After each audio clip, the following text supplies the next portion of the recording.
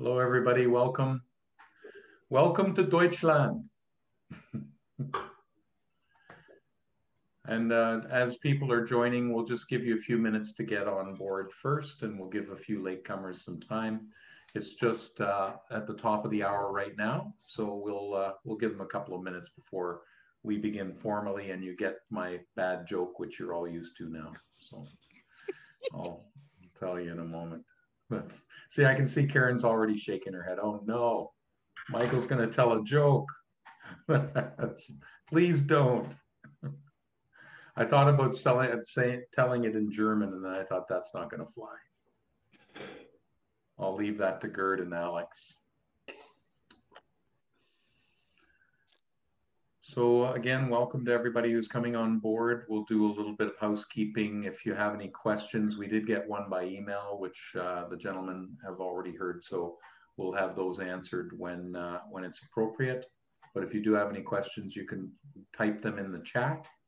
If you're new to Zoom, you just have to move your cursor on the screen, and a taskbar will come up, usually on the bottom of your screen, and you just have to click chat, and then your chat bar will become apparent to you, and you can type away. And then just so you're aware, everybody sees that if it says everyone. So be careful what you type. I've made that mistake. And as you'll see, Kim Tien here is operating the board for us today. Anais is taking a well-deserved vacation. And so Kim Tien's running it. She's drinking the Pinot Rosé from Steppe and having a really good time. You can tell how happy she is. And I actually have both of them. I've got the Flügel Riesling from Mickelsburg. How's that? Yeah, there. And I've also got the Steppe Gewürztraminer, and I know that Kim Tien is a Gewürztraminer fiend, so she's quite jealous of me right now. So, and there's somebody, I'm going to admit this. Oh, you did that. Thank you, Kim Tien. So we're a couple minutes past. How's my patter, Kim Tien? Is it working well? Yeah. What? My patter. Am I keeping people amused while we're waiting? Well, I am amused, so yes. I hope everybody's doing well. Yeah. But you have to be amused by me. I pay you. Well, not now when I'm doing overtime. So yeah, that's true. Just so you know, Kim Tien for overtime, she gets paid in wine. So, all right. Well, we're 3 minutes after, so I'll tell a joke and then we'll get started. The joke is, it's actually said in German during Monty Python, so some of you will know this. It's known as the funniest joke in the world, and so the English army would say it in German so that they wouldn't know the answer, because they would die laughing if they did. But the Germans would hear the joke and then they would die laughing. So, and it is my dog has no nose, and the other guy says, well, then how does he smell? And the first guy says, awful. So, that's it. Yeah, did I see anybody laugh? Yes, there. Ron, thank you. Appreciate that. And so, without further ado, shall we get started? Thank you, gentlemen, for joining us in Germany this evening. It's quite late in the evening for you guys, I know. And this is an interesting trial for us to do one at 5 o'clock Eastern here in Canada on a weeknight. And we're seeing how people are liking that, and we gauge how many people sign up. Thank you, Opinion members, for joining us. I hope that you do enjoy these connections with our winemakers. I think it's one of the joys of being an Opinion member, and it certainly makes my job one of the nicest jobs in the world. So we've got Gerd Steppe with us, who most of you will be familiar with his wines, and he's been with us for several years. And I'm glad to say that Alex Flügel is with us, and he is back with us. Thank you for coming back, Alex. It's delightful. And I think we'll get started with Gerd. And Gerd, if you wanted to do a quick introduction of yourself and tell us where you are. I can see you're in a wine cellar, and also then do some tasting with us. Cheers to all. Excellent. Cheers. Yes. So hello, everyone. At Opinion, we're really happy to be here tonight and for you today. I'm talking from my little cellar here in Bad Dürkheim, in the Pfalz region. I've got a few barrels here. I work with vineyards around the town, but also mainly in the Pfalz, which is one of the larger areas in Germany for grape growing. And it's just adjacent to the Alsace, which is south of us. So there's some similarities in terms of soil compositions and where it's situated, but we were a little bit more north, so slightly different in that context. For me to come here was a long journey. I started here. This is a cellar that we've used many years ago. My parents actually, they were grape growers and farmers, they had an apple orchard, and we also had a nursery. So in winter, we were taking in all the cuttings and the rootstocks, and this was actually the cellar for the cuttings and the rootstocks to keep them, and then we sort of graft them in spring and then put them out in the field, and then in winter we put again, the circle would start again. I somehow decided after growing up here and working with my parents that I wanted to do a little bit more winemaking. And because my parents were growers of the local cooperative here and did not make themselves a lot of wine, just a little bit for the home consumption, I decided it was time to expand a little bit, start traveling. And I ended up in New Zealand. That was my first journey. And from there, from New Zealand, I went through Africa. I worked years in Zimbabwe, in South Africa. I went eventually then to Italy to work more or less 7 years in Italy, in Tuscany and around Italy, also helping other people make some wine as a sort of like, at the time it was like flying winemaking, driving winemaking. And having done that, I decided to go to a little bit more into another sphere. It's kind of more technical buying and so on. So I went to London and I worked quite a while in London as a buyer and winemaker for a retailer, but always connected, of course, to my home place and so on. And eventually, after a few years in London, only almost 9-10 years, I decided it was time to come back to Germany, to come back to my roots. And then I started this project, bringing back all the experience from winemaking around the world and working with a lot of quite interesting and famous people to kind of connect that experience a little bit with what I've grown up with here. So I've got a few vineyards here around here, but I also work a lot with growers, and we kind of sort of pick a few interesting sites along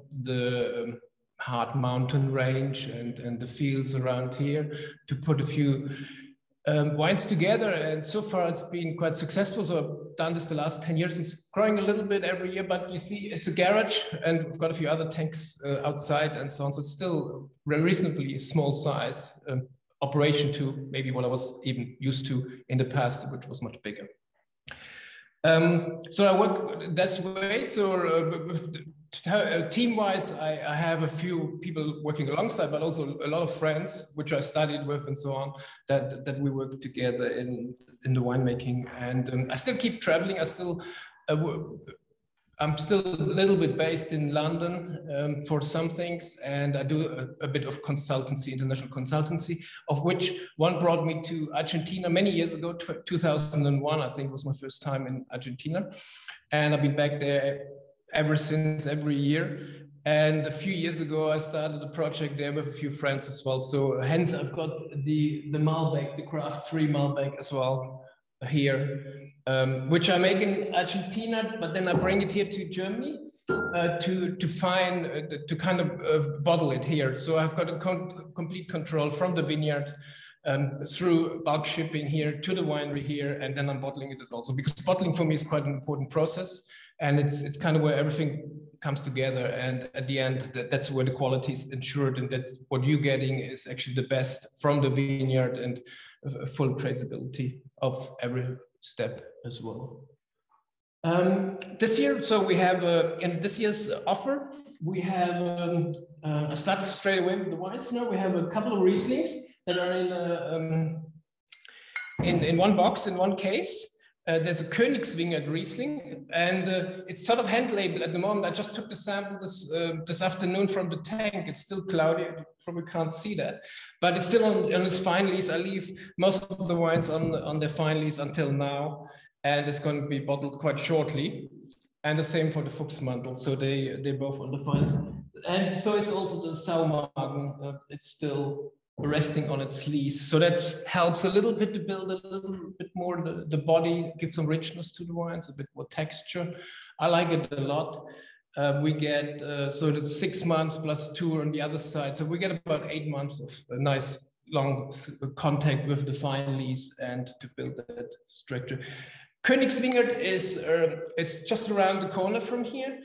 It's a vineyard that's sort of more on the bottom side of the Fuchsmandel and so on, and it's more alluvial soil, so a little bit more gravel. It's a little bit more sandy, a little bit more. There's some loam, and it's quite deep rooting for the Riesling vines. So you get a nice soft, structured Riesling with lots of white fruits, peach, good balancing acidity, and it's kind of a little bit of a fresh apple as well. So it's really good. I've already put a little tasted before, and you can really feel still the lees, this kind of the textural part. Unfortunately, we're not bottling it with lees. It's going through one filtration at bottling just to strip the lees out and to make it stable, so you get a clear and yeah, brilliant product. But sometimes some of the wines are not fully stable that way. So maybe some of my wines can deposit a little bit something because they're very minimal handled. Fuchsmandel, the second wine in the case, it's from the vineyard side above, which is also a bit more terraced. There's some more sandstone in that as well. So you get a little bit kind of a more another interesting level of complexity, a little bit more lemon. It's more flinty. There's more passion fruit in this. I would almost say it's got a little bit more minerality in that sort of way as well. And again, nice texture through the lees contact. They both picked fully ripe by hand and so on.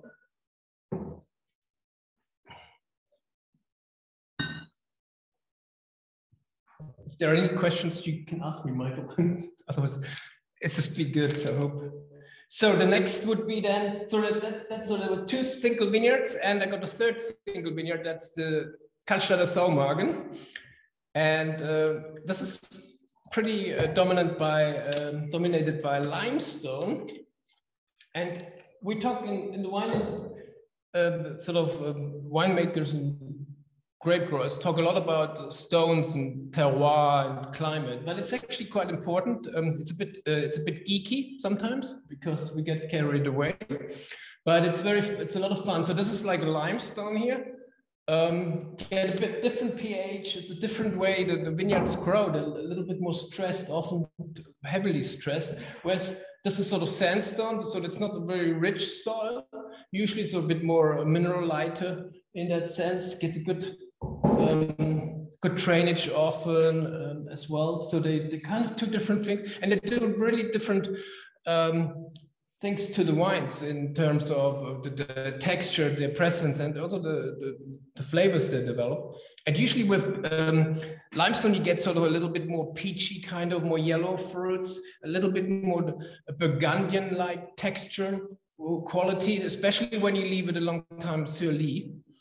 So you get a really rich, and these wines, all of them can really age like for 10 years, 20 years, depending, they kind of go in that development a little bit, that develops at different speeds and so on. But at the end, they all have great potential. All Rieslings have great potential to age.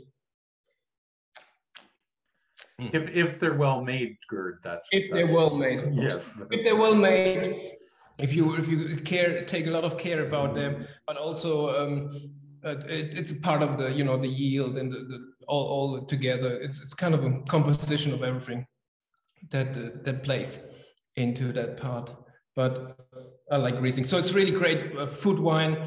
The acidity is always great in Rieslings. You seldom find a heavy oaked Riesling. There are lightly oaked Rieslings, perhaps, and I like to maybe use even some, not the barrique here, not from the cellar here, the barrique, but maybe bigger oak can be quite advantageous but not new oak. The flavor, what you're getting usually in Riesling is the grape flavor, the flavor from the grapes and from the work you're doing with it. And it's great with food if you need acidity along the food. So it's great summer wine. It's great with fish. It's great, the whole year round with all sorts of different dishes. And great to mix with, exotic kind of advantageous modern cuisine type of things as well. Very good. So the next I have is the Pinot Noir Rosé. So that's made in a method. It's kind of a bleeding method. So we'll saigner. So we just when we pick the Pinot Noir, which is the next one we're gonna taste, we'll bleed off 10% when it gets into the tank, and that way we have a very light color, very pale, which is kind of just a little bit of color that comes off the free running juice when the tanks are filled. It's 100% Pinot Noir, so we oh, that's got good. So that has beautiful kind of raspberry, forestberry flavors, really fresh, really creamy as well. It's pretty dry. There's a couple of grams of residual sugar to balance off a bit the sweetness, and it's got a good sort of texture part as well. Nice watermelon as well on it. Great summer wine, but rosé more and more people drink the whole year round. It's fantastic on its own, but also to some salads, to some interesting food.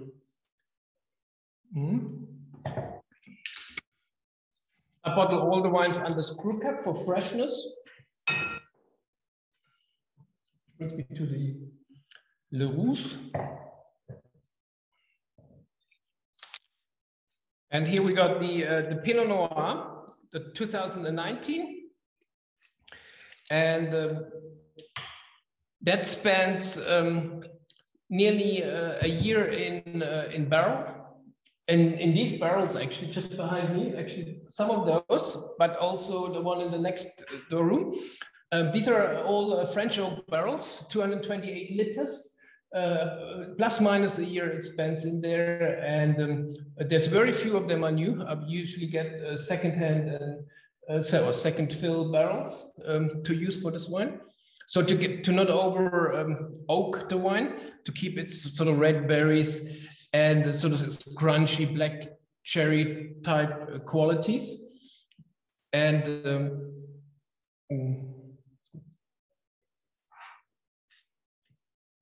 nice richness. Pinot Noir is not a super dense, super rich variety like some others, like the next maybe, but you get a good freshness, a good length. There was a question before about sort of what do you think about 2019 compared to 2018? I think they're both great vintages, both of them. We get really, really warm summers these days here, early harvests. So we get full ripe grapes. This is sort of picked at 13+% alcohol. We haven't had a big difference between the two vintages. I fear it's going to be a big difference between 2019 and 2021 because we are a little bit colder this year in the spring. We had quite torrential rains recently. So I expect the 2021 Pinots or all of the wines to be picked much later, and probably we'll see higher acidity and maybe a slightly lighter style, but 18 and 19 were really super rich, super ripe, high quality Pinots. 2021 will have to work a bit harder. I think we're gonna go out in the vineyard soon to take some grapes off and to manage a bit more the canopy to get that ripeness and so on. It's not always easy to make top-end Pinot here, but in 1918 we were quite lucky with the weather, and 22 is to speak flat.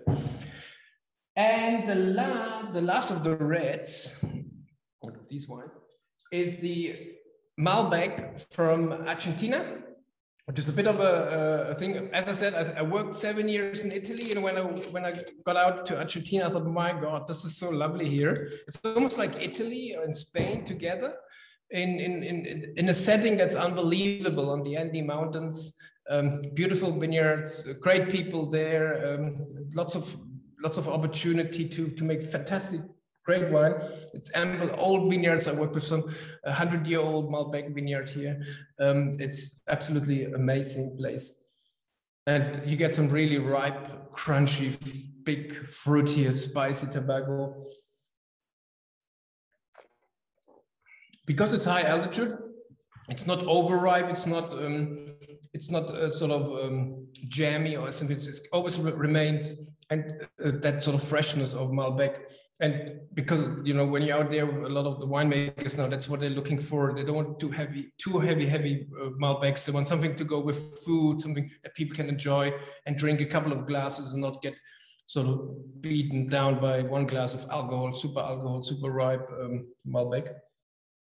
So this is the Malbec. And finally, and last but not least, I have the ice wine, Silvaner ice wine, 2018. We don't make ice wine that regularly anymore here. 18, well, we were lucky to have frost, but only that sort of temperature, we need about -7, -8 here to get the grapes frozen up.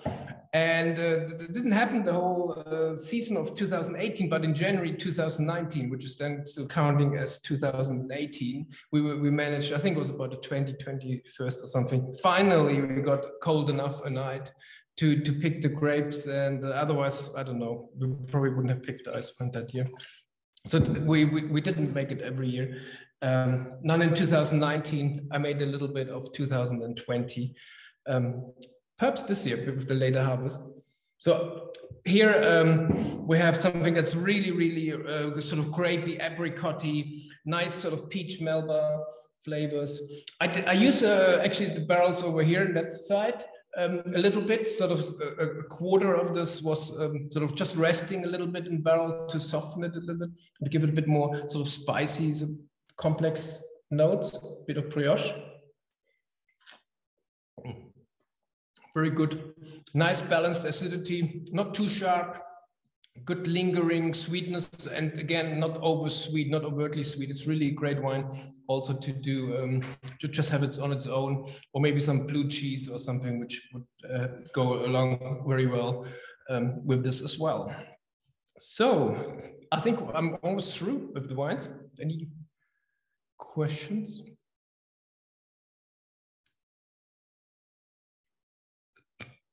Sorry, I keep muting myself because we've got a major thunderstorm here. It's just crazy. Right, you too.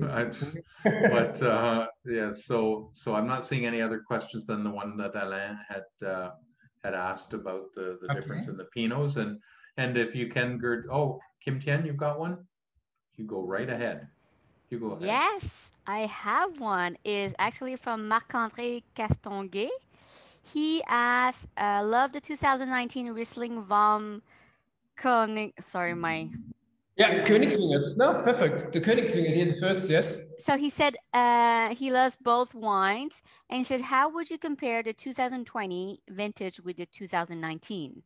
The 2019, as I said, they're both good vintages. I think in 2020 we had a little bit more acidity, so these are a little fresher and a little just a smidgen higher in acidity, which is great news for Riesling. We don't want them to be too low in acidity and too warm vintage. So the 20, I think it's fresher. It's a bit more steely that respect. But of course, the way I work them, they both work out well then afterwards with the lease and all that. That's great. Thanks, Gerd. And if you don't mind sticking around, then often we get some questions for both of you at the end. And so I'll now introduce Alex Flüger. How am I with your pronunciation there? Is that about right with the umlaut, Flüger? Yeah. Greg always asks me how to say it. So. Yeah. So you go ahead, Alex, and introduce yourself and taste us through your wines. Yeah, well, thank you. Good evening or good day, everybody. Yeah, it's night here in Germany, and but I'm very happy to be here with you and to let you know a bit more about us, the winery and the wines. So my name is Alex Pflüger. I'm the third generation on Pflüger Estate, but our family has been in the wine industry for more than 200 years. And actually the last name Pflüger means the plower, the plowman, so working with the horse in the field. So it's never been a bank family. We've never been in the financial industry. We always worked in vineyards or in the field, agriculture. We started as a mixed farm 200 years ago. So vineyards, animals, agriculture. But around 1900, we specialized in wine. My family always had a big enthusiasm for wine. And like Gert in the beginning, my grandfather, they were only wine growers. So we had a couple of vineyards and we gave the grapes to the cooperative here in Bad Dürkheim. So I'm actually based in the same area, Pfalz, southwestern part of Germany, the second largest wine region in Germany, but the most beautiful. And so we're quite close to France. Actually, the French border is maybe half an hour from us. It's a very warm and dry region, and it's perfect for wine. So yeah, my family always had this enthusiasm for wine. So we decided to give up the animals and the other agriculture, the vegetables, etc., and we focused on wine. And then my grandfather, he had this idea to set up his own estate. He was always very eager to produce his own wines. So he decided to establish our own Pflüger estate. Unfortunately, then we had the two world wars, and we had to postpone that project.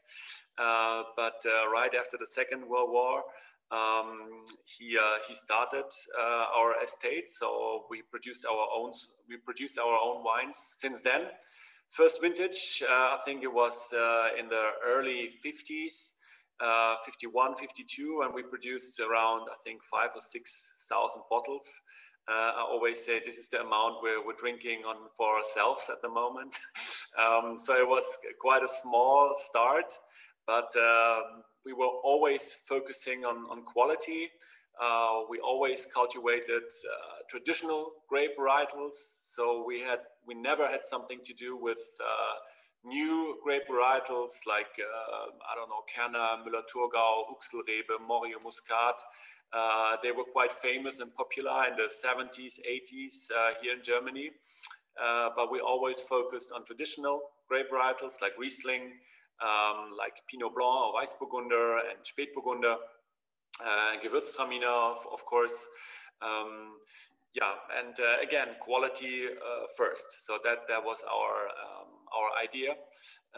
My father joined the company in the 80s, and he introduced organic farming on our estate. So he was basically one of the pioneers for organic farming in Germany. In 85, nobody thought of a vineyard being a living place. Nobody thought about cover crops, about cultivating the soil, establishing biodiversity in the vineyard to create a stable and resilient system in the vineyards with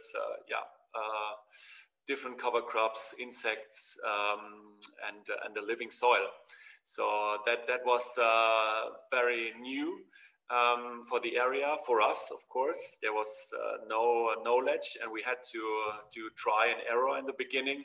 And it was very important to have a network connection with other colleagues, wineries here in Germany, but also in Alsace, where we could share our experiences. And step by step, we became better, and we felt that we're on the right way. We could taste it from our wines. We saw it in the vineyards. We really enjoyed the biodiversity.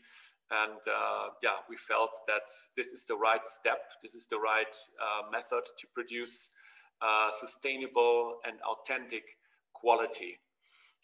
So I basically grew up in that atmosphere.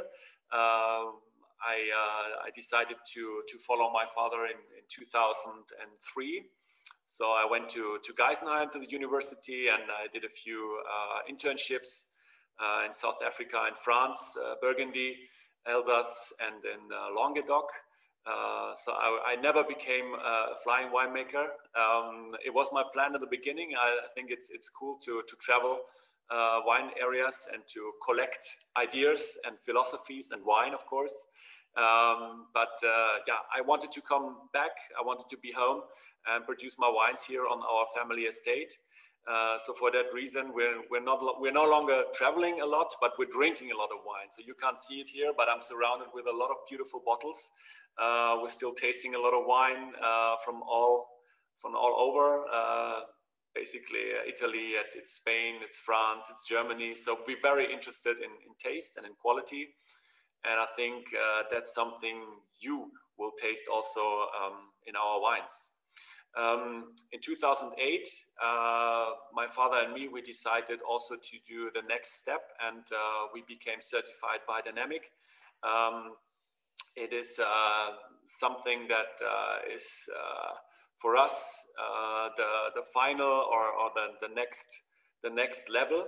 Our idea was to produce the most authentic wines that are possible, and the biodynamic farming for us brings even more the connection between the soil, the plant, the atmosphere, and us. So it's something very authentic once again, and we feel very happy and it feels very right to work that way. So I'm very happy to be back here with Opinion, and you choose a nice selection. I have a few wines ready here that I will taste with you. Like yet, we have a mixed case of Rieslings, and it's funny because there's also a Fuchsmantel in it. We also have a Michelsberg and we have Spielberg. So all the three wines are classified as Crus. That's also important to know for you. In Germany, you have, sometimes it's a bit difficult to understand the quality system in Germany. So we decided to keep it simple. The wine is complex, but not the system on our estate. So that means we have, let's say, a quality pyramid of origin, and the Crus, so the single vineyards, this is our top quality level. And then we have our estate wines, and they represent us, our idea of winemaking. They are very fruit driven, easy drinking, super fresh wines. But let's say the core wines, the identity wines of our estate definitely are the Crus. So yeah, let's start with Fuchsmantel. I have it here.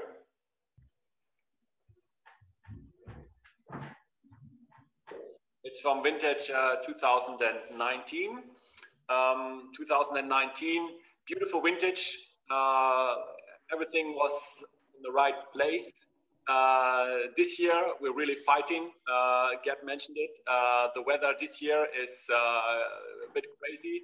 We had a quite cold spring, and the last 5-6 days, it really rained like hell.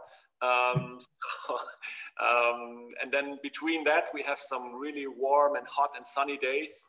So yeah, it's challenging this year, but we'll make it. I think it will be a beautiful vintage again, 21, and with our team, with all the people helping us here, yeah, we try to make the best out of it.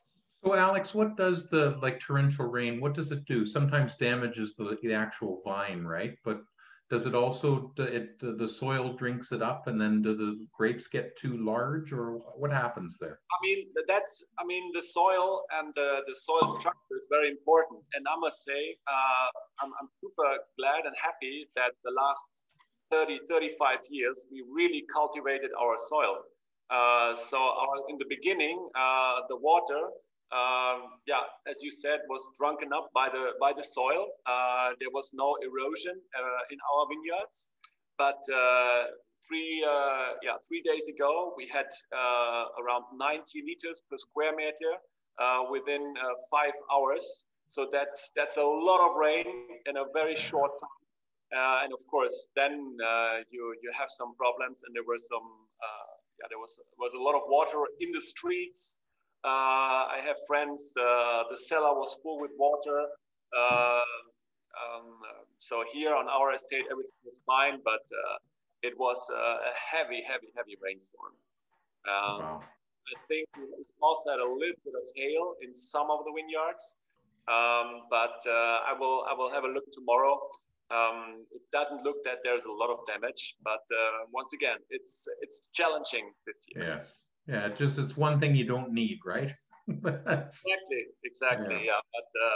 But that's nature, you know, and I think that's part of our personality as well. Sometimes you can't change it. You have to accept it and don't stick with the problem. You know, try to find a solution. Try to work your way through that problem. And make the best out of it. So we have to be positive, optimistic, and that's actually something that in the rest part of Germany, a lot of people say that about the Pfalz area. We are very optimistic. We are very positive about things, and we try to find the best way out of the problem. So you sound like a winemaker. Yeah, I mean, in that area, we have good wine, we have good food. At some point, I mean, whenever you come, you have to travel and see that area, the southwest of Germany. It's a very nice area. It's amazing. You have the forest, you have mountains, you have the Rhine River. Again, you have super nice restaurants. It's very local, authentic. People are friendly. We say the Pfalz area is not a region; it's a feeling, and that's about it. Very cool. Okay, so I interrupted your tasting. You're tasting the Fuchsmantel, yeah? Fuchsmantel, right. Yeah, and I have the Mikkelsberg here. Yeah, we'll come to that one next. Fuchsmantel, I mean, Gerd explained it already. It's the coldest or the coolest terroir in our area. It's quite high up, surrounded by the forest, 100% yellow sandstone. Very fresh, straightforward, good fruit, good acidity. Quite juicy, yeah, a wine that is super nice to drink and quite refreshing. Very nice. I can say to both you and Gerd that a lot of people will have heard this before, but Riesling is the sommelier's grape, and there's a good reason for that. There's so much going on there, isn't there? I mean, it's just the depth of flavor is terrific. Yeah, I mean, I think Riesling is definitely one of the noble grapes in the world. And you can do so many things with Riesling. I mean, you can do a sweet wine, you can do sparkling, you can produce an easy drinking summer wine from it, but also a very distinctive and characterful, authentic dry Riesling from a cru. So Riesling is like a bit like a chameleon, you know, but it's super interesting. It ages well. So for us, Riesling is a super interesting and really noble grape. Agreed. Let's come to Michelsberg. Michelsberg is a quite small vineyard. It's facing south. In Pfalz, as we are between the Rhine and the Palatine Forest, most of the vineyards are facing west or east, and there's only a few facing south. And you can imagine a vineyard facing south gets the most sun, so the grapes are always very ripe. The special thing here with Michelsberg, it's also quite close to the forest, so there's always a wind. And the result is that you have very warm temperatures during the day, and during the night the temperatures are dropping a bit, and the result is a lot of fruit, a lot of concentration, very ripe, good fruit expression, but it never gets this high alcohol levels because during the night the temperatures drop. You always keep the acidity. I'm a big fan of wines that you can really drink, you know, and I don't mean only a glass, I mean the whole bottle. That's what we like. Michelsberg is, for us, it's one of the best examples that you can have a wine, concentrated, ripe, rich, but easy drinking. And I think that's a perfect example for the cool climate that we have here in our area. Great. Michelsberg, by the way, one of the oldest crews in the area. It was mentioned for the first time in the 1600th century. We have a big wine festival here, the largest wine festival in the world. It's called the Dürkheimer Wurstmarkt, the sausage market. Don't ask me why, but it's a big wine festival. And, you know, my village, we have maybe 20,000, 24,000 people living here. But in September, during 2 weekends, we have 700,000 guests. So it's a bit like Oktoberfest, but with wine, only wine. There's one place where you can buy beer, but nobody goes there.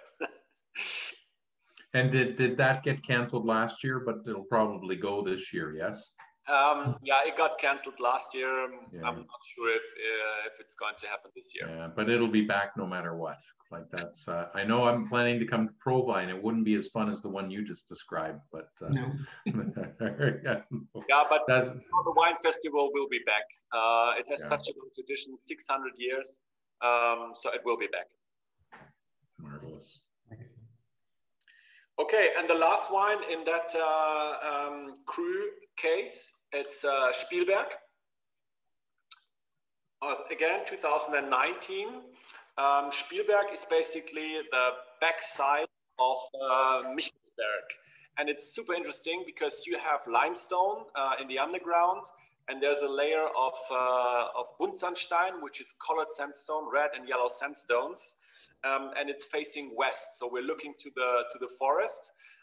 So again, it's a quite cool microclimate, and from the soil you get a mixture of this really nice saltiness, minerality, in combination with lemon fruit, passion fruit. So it's quite exotic as a Riesling, but it stays serious, and I really like the persistence, the aftertaste. So it's a super good food pairing wine. And Spielberg, you know, the name stands for great films, cinema, and wine. Yeah, that's right. Exactly. Quite so.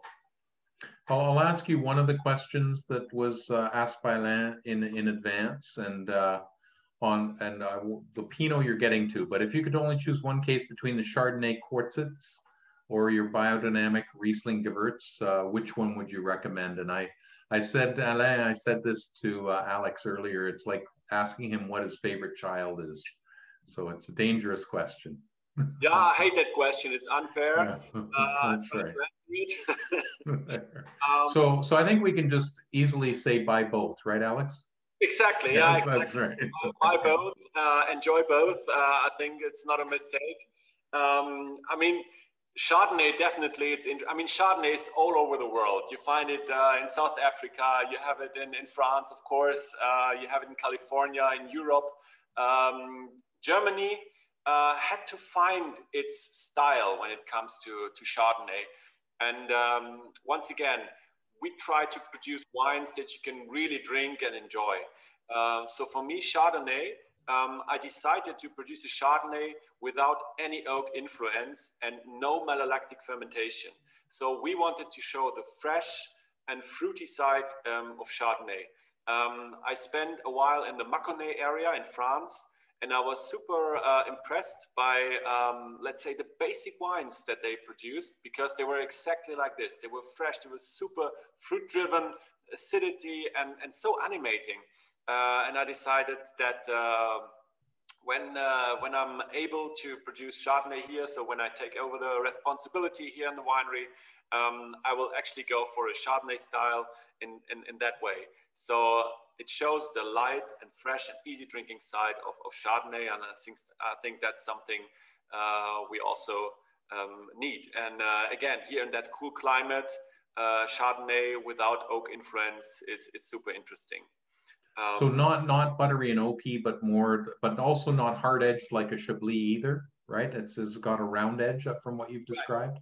I mean, we leave the wine on the lees for quite a long time, so it has this roundness and ballast and a hint of creaminess, but there's no oak influence. There's no buttery aromas. Okay. But I can also, of course, recommend the Biodynamite. I have it here. So Biodynamite, you see, it's a slightly different label. I mean, I'm a winemaker, but I think winemakers also have should have a bit of an art thing, and we should be creative. I think it's a beautiful job we're doing, working with nature, and I think we have to be creative in what we do. And Biodynamite is actually something where we can be very creative. It's a blend, it's a cuvée. And I wanted to do this under a different label. And as we're biodynamic since 2008, I decided to create this label where we can be a bit more playful, a bit more creative, and just express ourselves. This wine basically stands for our biodynamic farming, for the idea, to be not only a winemaker, but also an artist. The combination of Riesling and Gewürztraminer that you have here in that wine, that's basically something super traditional. We always had Gewürztraminer, we always had Riesling in that area.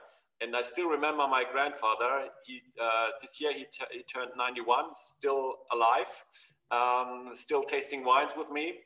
He actually planted these vineyards, and they are planted together. So Riesling and Gewürztraminer coming from one vineyard, and we picked them together, handpicked.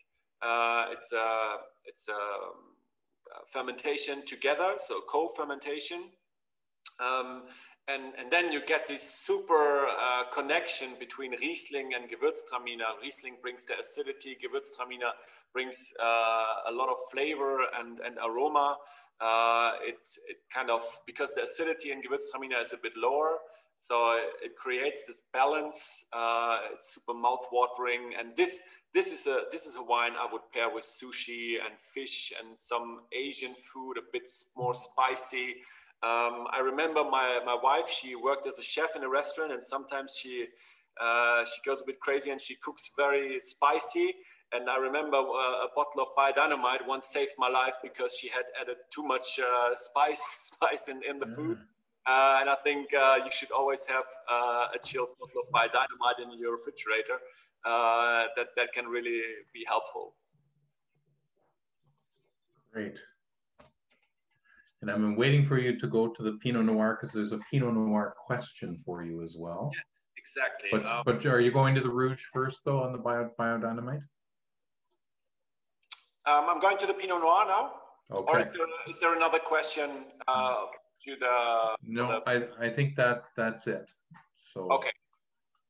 Cool. So we go to Pinot Noir. And I must say, I mean, in the beginning, we talked a lot about Riesling. And of course, Riesling is like, it's our DNA, you know, we are so connected to Riesling. It's always been around us. But for me, my really passion that I have is next to Riesling and next to my family, it's Pinot Noir. And I always say Pinot Noir can be the new Riesling in our area. If you look to the climate that Burgundy had 25, 30 years ago, we have it now. We have it here in our area. We have the soils to produce great Pinot Noirs, and I think we have the knowledge now. When I see my father, he never had the chance to travel. He was never so interested in Pinot Noir. Well, he produced Pinot Noir or Spätburgunder, but he never tasted a great Pinot Noir, and he never saw the vineyards in Burgundy, and he never talked to a winemaker there. And for me, I think Pinot Noir is something, it has a lot to do with passion. You have to understand that grape varietal. It's nothing about technique things. It's something emotional with that grape. So what we do now is we planned a lot of Pinot Noir the last 5-10 years. We select only clones from France. We work a lot with Sélection Massal, and our aim is to produce Pinot Noir from Pfalz, but with a French feeling, you know. So we don't want to copy Burgundy in a way. I mean, we're influenced by it, but I think in that climate here, cool climate, once again, we can produce super elegant, super delicate Pinot Noirs. And there's a lot to come in the future, not only from our estate here in that area. There's a lot of other winemakers like Gerd, but also others. And we're really passionate about Pinot Noir. So there's a lot to come, I can promise. Let's have a taste. Yes, and while you're about to taste that, there was the question about the 2019 Bundesstandstein, Pfalz, und die, oh, see, now I'm flipping into German, 2017 Pinot Noir Dockheimer. Yeah, so the difference, I mean, the vintages, both good vintages, 19, maybe a bit riper, but I think we developed a bit in terms of our style. I think in 17, we were still playing a little bit between the German style and the French style, so we had to find our way. And 19 is already really on track. So I think it's exactly what I expect from a Pinot Noir, from a cool climate. It's coming from sandstone soils, so it has this freshness, it has this acidity. There's a good fruit. We aged the wine in big oak barrels, so we very what's the word? So we try not to over oak the wine. There's only a hint of oak just to underline the character of it. And I think in 17 we used a bit more oak. Yeah, we wanted to show a bit what we're able to do. And now we're really coming back. It's I think 19 it's much more pure and honest than 17. And I think it's really a step to a next level, the 19. Great.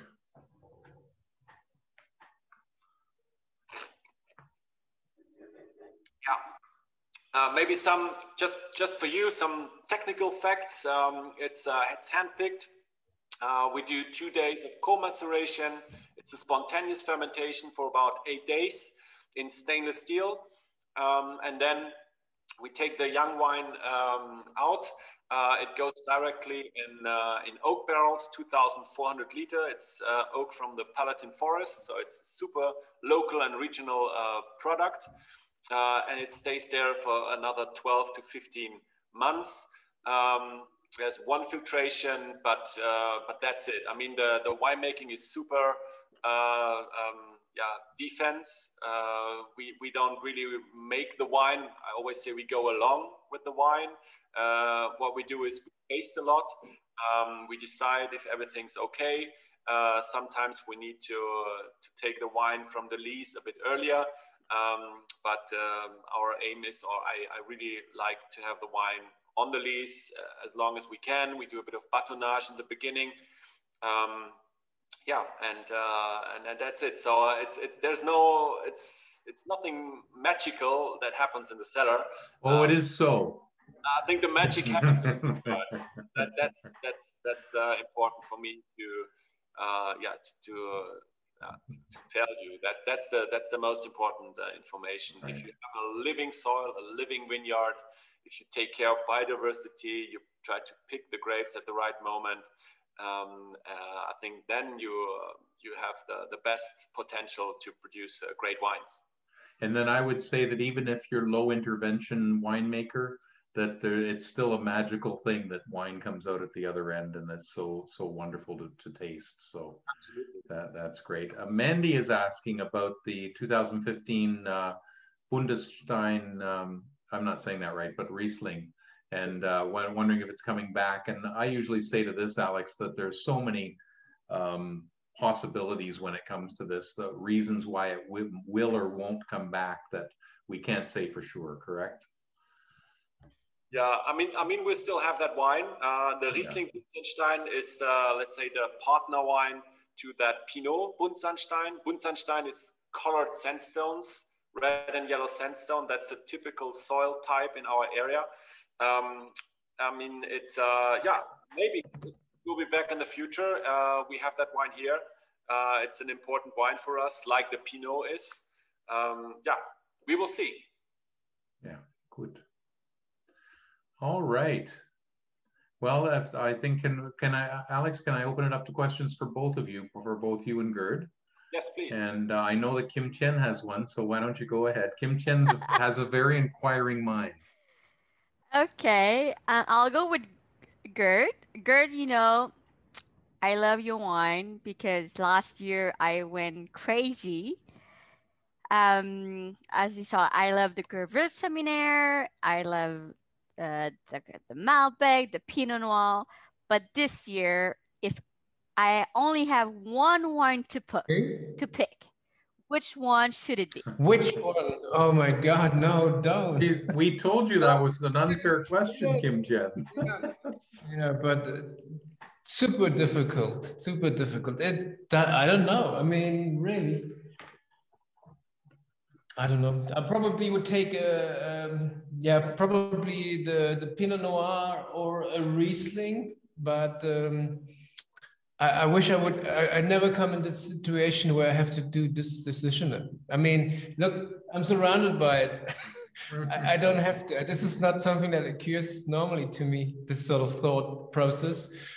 And it's like Michael said before, you know, it's like choosing your children, you know, which is your favorite or whatever. And you can always say that in private who your favorite child is, but you never do it. Well, that wouldn't even. No, I hope, yes, take all of them. Yes, there you are. Differently, different times, different occasions, but they all do a great job. And I think I'm going to help answer that question for Kim Chen, and that is that the mixed cases are always such a great idea because you do get the different senses of it, and so and I do that all the time. And I'm thinking if you were to get the Steppe mixed case and the Flügel mixed case, you'd have 5 Rieslings to do an incredible tasting with your friends to actually see the differences in those cru and in the different winemaking styles. But how's not that? only that, you also have 5 of the most amazing vineyards around here. I mean, which gives you a kind of a view of what this area is about in kind of a snapshot. And on top of that, you could, you know, as I said, these wines have an age-rating potential of 5-10 years and plus. So these are also cool, really good wines to put down to maybe to take a few bottles away for later on to enjoy when they mature a little bit, because that's one of the great qualities of Riesling is how they taste after 5-10 years, which is even, you know, it's a fantastic experience to taste some older Rieslings of these sort of quality levels. And if you get both Alex and my box together, 2 cases, it's not that many, it's 12 bottles, and you get like an amazing amount of quality and the differentiation and longevity. So you know you don't have to drink all at one go or something, or one bottle. You know, these are wines to store as well. I have the Pinot Noir 2017, 2018. Oh. So I had to complete my collection with the 2019, which especially it's a Jane's Good Care. So which means it has scored really well in the tasting. So my next question is for Alex. Same question. Yeah. Among all the kids, which one would you recommend me to pick? Yeah. Okay. Yeah. Once again, I think that's an unfair question, but I make it simple. Go for the Pinot Noir. Go for the Pinot Noir because this is the future of Germany. There's a lot of passion in these wines, and I think you will be excited about that. Nicely done, Alex. I'm very impressed. That's great. Well, and we are coming to the top of the hour, and I did want to wrap it up, but to also talk about the fact that the Founder's Choice is with Alex Pflüger this time around, and we're not going to tell you what it is because it is a secret. We have over 1,100 members in the Founder's Choice program now, and if you're not in there, you get 6 bottles of the same wine, and it's one that Jane chooses that isn't offered in the catalog. So you are the only person in Canada that of 1,100, but that's still small, that actually has access to that wine. And what we find is that what I find, I've been a member of the program for some time, and I always drink one when it arrives, and then I cellar them, and some of them I keep till they get very old because I really enjoy older wines. And those of you who are on the call and are regularly, I apologize if I repeat myself, but that's what I do. And I did also just wanted to talk about the full range of Rieslings here again that are just absolutely phenomenal. And we had some writing done by another Canadian master of wine. Her name's Barbara Phillip. It's on page 48 of the catalog. And she is a specialist in Rieslings, and so we deliberately sought her out. She's been to Germany and spent a lot of time there. And so it's really, I think it's well worth reading that article about Riesling that's in the catalog as well. So, and any parting thoughts, Alex and Gerd? I know Kim Chen has one, but we'll wait. No. Yeah, well, gentlemen, you've been very, very thorough, and we really Thank appreciate you. your going through the numbers of wines that you did. And I'm going to enjoy the rest of this bottle, as you said, well, the rest of both of these bottles. I better go and see my wife now so she can help. And I have to say, my wife's favorite grape is Riesling as well, and so I'm really looking forward to that. And thank you once again. And we will see all of you again. Thank you, Opinion members, for joining us today. And hopefully the thunderstorms behind me didn't cause too much trouble. At least I didn't lose power. So we will see you again on the next one. Thank you all. Have a good night. Bye-bye. Bye. Bye. Thanks, Ciao. Kim Chen. Bye.